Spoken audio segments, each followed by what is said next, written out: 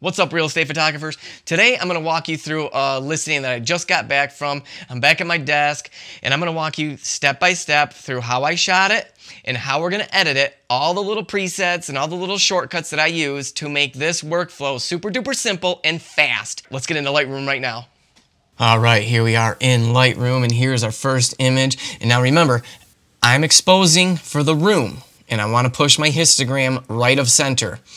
So as far as shutter speed goes, that's going to all depend on what your histogram is doing. Get it right of center. Don't worry about, well, what was your shutter speed or whatever it is. Aperture, again, I'm on micro four thirds, so I can be down to f4. And also, aperture is also going to depend on focal length. I'm shooting at 7.5 or 15 millimeters full frame, so that's pretty wide. I mean, I don't like to go, I would not go any wider than 15 millimeters. So with that being said, even at full frame, you could still probably get away with f4. To be safe, I would maybe go up to f5.6, but really in that ballpark. And again, that is something else to consider. Remember, aperture controls the flash power. Ambient light is controlled by your shutter speed. So remember, if you're popping a flash off and it is, if say you're at 1/2 power and it's not bright enough, going down in your shutter speed isn't necessarily going to give you more flash power, but going down in your aperture will definitely give you more flash power. So there's been times where I just needed a lot more light, and so I will bring it down to f2, which is, I know some people are cringing right now, but that would be the same as f4 on a full frame because everything is a 2x crop. The other thing I do too is I do pop a flash with every ambient layer. And if you notice this right here, I had some ceiling fan shadows, so I had to, this pretty much is scrap. I don't want to use this because that's the only other thing. When you're popping a flash with your ambient layer, you got to make sure that you're not creating any shadows. So this is the one I went with, and I just moved it off to the side, or I was able to diffuse it enough so I didn't have any ceiling fan shadows. And if you really can't figure it out, then just point the flash away from you and pop a flash so it's not getting into the room. And the reason I recommend just leaving your flash on or the trigger on is so you're not constantly shutting it on and off, and that can move your camera. So we're going to go with this layer. Notice my histogram right of center, and I bring the highlights down a little bit, bump those shadows, and just so the ambient layer is nice and bright and evenly lit, okay? That is why I love lights off, because we can blow out the windows. The windows can be fixed super duper easily with your flash. And again, see how the can lights are blown out? So here, let's go to the flash layer. See how it cleans up those can lights? Got a nice clean window view. I've already done my preset bumps to them. And again, this is whatever. People are asking, well, what do you use for a preset? Just dial it up and make it look good, and then create a preset over here. And then, of course, every time you're at a new listing, it's going to be, you're going to have to tweak it just a little bit. So let's bring these two layers into Photoshop. Now, here's where the magic happens. We got our ambient layer on top. Let's change our ambient layer to luminosity mode, and that gets rid of all that color cast. So now watch this. Let's take our opacity of the ambient layer and just drop it to 50%. So that blends, a nice blend. We still have natural glare coming through on the floor. Our can lights aren't too blown out. But here's the thing. What if you want to make those windows pop a little bit more? Just create a layer mask, leaving it white on your ambient layer, and make sure black is selected over here. Get your paintbrush tool. I like my flow at 3 to 5%, and I just start painting back in, revealing that flash layer underneath. Now, I didn't have really strong window pulls on this. The sun was blowing out the sky on this side of the house. So, you know, it's okay though. My concern is always, is the interior nice and bright and clean looking? And that to me is. So I'm going to flatten this, and we're going to bring it right back into Lightroom. A quick way to do that is Command S if you're on a Mac. Sorry if you're on a PC. I don't know the keyboard shortcuts for PCs, sorry. Anyways, interior final bump, and that's all I'm going to do. And I'm going to bring this right to center. If it pushes it too much, I'm going to bring it back. So again, people are asking, what? And this is the thing. You can actually copy these if you wanted to. Exposure, just a little bit. Contrast, I bump that up to 10 to 13. Bring those highlights back down. Shadows up a little bit. White's 0, black's down to -43, but again, that's something I like to play with. Here's a trick. On your slider, hold down Option, and you can pull this down, and you'll see where your blacks start clipping. So I like it about right there, and then let off. And I go through and maybe bump the clarity a little bit.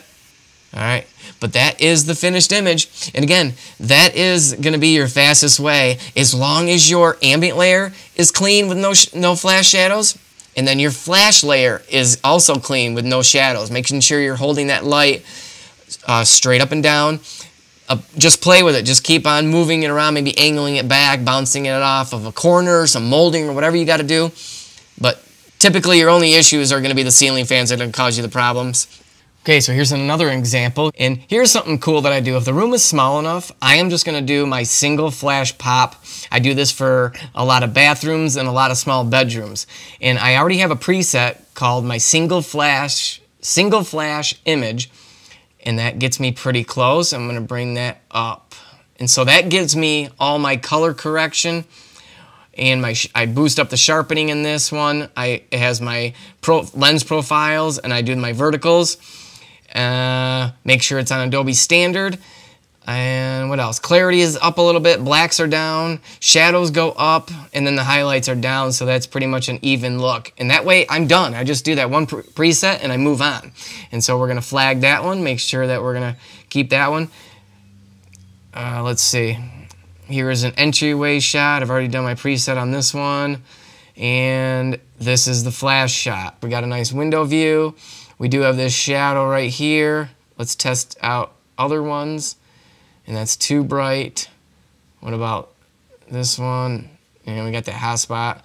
So I think I'm going to go with this one, and we're just going to use the flash for the windows on this. So what I like to do is I just like to create a layer mask, make sure black is selected, and then just paint in, get my window view painted in.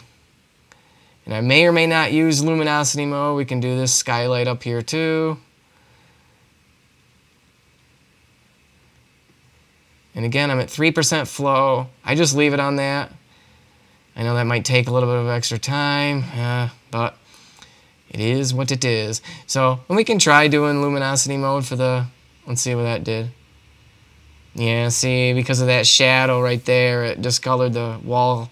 So we're just going to leave it on normal, and it's fine.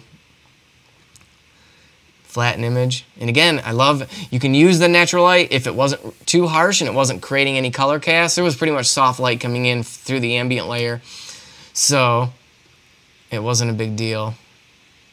Let's see. And then we can just do, again, my interior final bump, flagging it. And then let's move on to another challenging one. Yep, here we go. All different. And I actually was bouncing off the ceiling because it is a light colored wood. It does not create any color cast, but this orange wood down here, if you're not careful, will cause color cast. So let's paste in my initial settings here. Gets me pretty close. Now watch. I'm going to do my auto. Yep, see how that toned it down a little bit? Let's see. We just try to pick off the ceiling. What does that do? No, let's leave it on auto. You know what it does though? I can see blue cast, so I come down here to the saturation and just drop my blues out of there. Notice the difference if I look at the blue just getting out of there.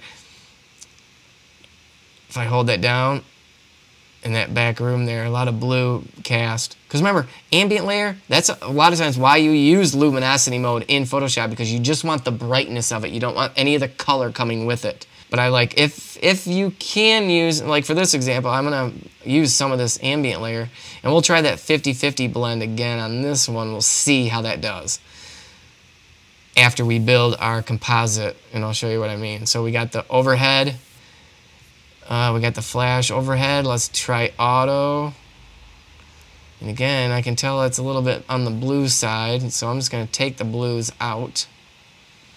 And then we have our, let's see how this is going to look. That looks decent. Let's paste that in. I can see like a reflection. Yeah, that might not work. I'm trying to only use one. This might work. This might be a good one. Let's paste our settings. Maybe brighten this up a little bit more. And again, see, I was just fine-tuning. Let's see. Because I really don't care about the ceiling. I can use the ambient light for the ceiling. I just want that back window. All right, let's try it. I'm just marking these with a 1 star. Okay, we're going to highlight these, bring them into Photoshop. All right, so what I like to do first is building my flash layer. So we want to toggle off the ambient layer, and we're going to try to blend these two together. Cross your fingers that you hope it works.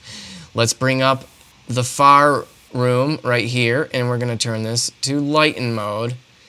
And then we toggle that on and off to see the difference it changed. I kind of like what it did there. So, can we use the ambient? Let's do this. And actually, if we toggle that on, that's too dark, so we can't be painting out anything just yet. We got to get rid of this light. We could try to fix it right now just by creating a layer mask and painting back over. That actually fixed it. But we're going to have to fix that hot spot with the ambient layer, so we're just going to leave it. What do we do? How are we going to do that? Well, I guess we're just going to do a layer mask and then Command-I to invert it, and now we're going to do white. Why didn't that fix? Oh yeah, we got to paint the ambient back in. Okay, yeah. Now we're painting back in. I get confused because a lot of times I don't invert my layer masks anymore. But now I'm painting in the ambient, and I got to put ambient wherever I want it. At a 3% flow. Probably doesn't need to be that. Yep, it's going. It's going. Very nice and clean image. Looks a little hazy back here. That's where maybe we could just use the flash for that. And so once we get back into Lightroom, I will show you a trick on if you got too dark of a ceiling there. So that looks pretty good. I'm happy with that. And again, my final bump will spruce this up a little bit more. Let's try it. Let's do our interior final bump. That brightened it up a little bit too bright. So then what we could do is we could take our this circle right here, the dotted dash circle, click here, just go to our brush. And then we can bring that down. All I'm doing is dragging with 2 fingers on my mouse pad on my laptop to make that smaller. And we can paint in the ceiling right here. And then what we can do is come over here to the exposure slider and just bring that exposure up.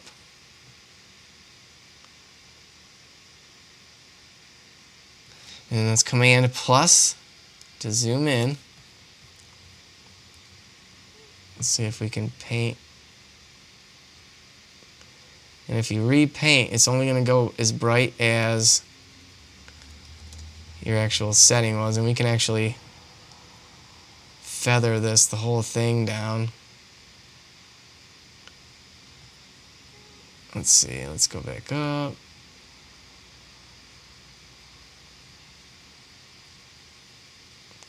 And again, I'm just trying to brighten it up a little bit. That was tough.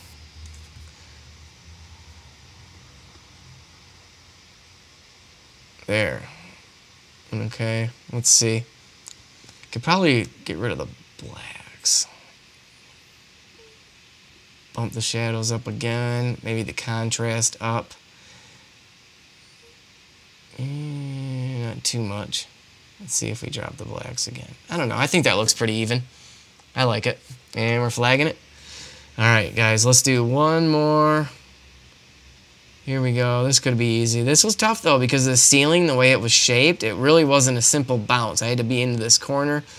But let's see what our ambient layer is. Let's go to that auto and see if that cleans it up. Not bad. Pretty even color. Let's mark it as a 1. I like that.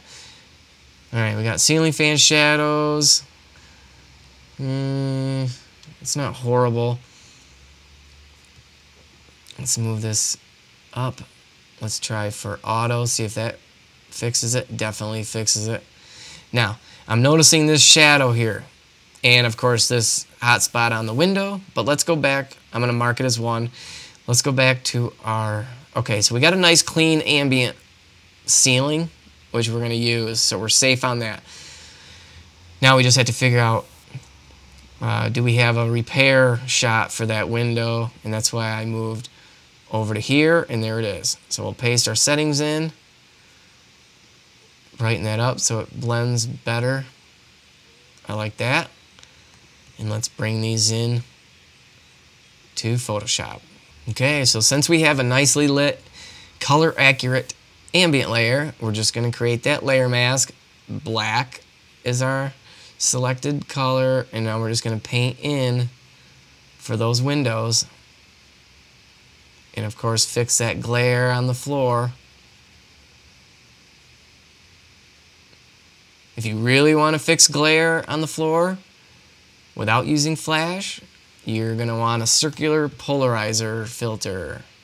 I used to use those, and I just haven't found a good one yet that doesn't cause so much vignetting that it's not even worth having on.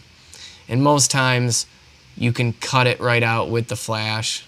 Now if I wasn't using flash, see, I'm painting that in. It still leaves glare there, and of course you do want some glare. That's going to look natural. It shows that the floor is shiny, because if there was no glare, it would look fake. It just wouldn't be accurate enough. I'm going to bring my flow up to 5%. I'm going to be here all day doing this. Alright. It might have been the strongest I'm going to get that window view. It's tough, though, because the sun was on the other side of the house. So it's different than when the sun's coming in at you. It washes out the sky of the opposite side of the sun, typically, and that's what we're seeing. So now we can bring this layer up, and then we do a layer mask, Command-I to invert. Yes, there's another way to do that faster, but I've just been so accustomed to doing the Command-I thing. There, and we just paint that in, and we're done. Actually, let's not be done. Let's try to do luminosity mode and see what that does. Does that give us more accurate, punchy colors? It didn't hurt it, so we'll just leave it.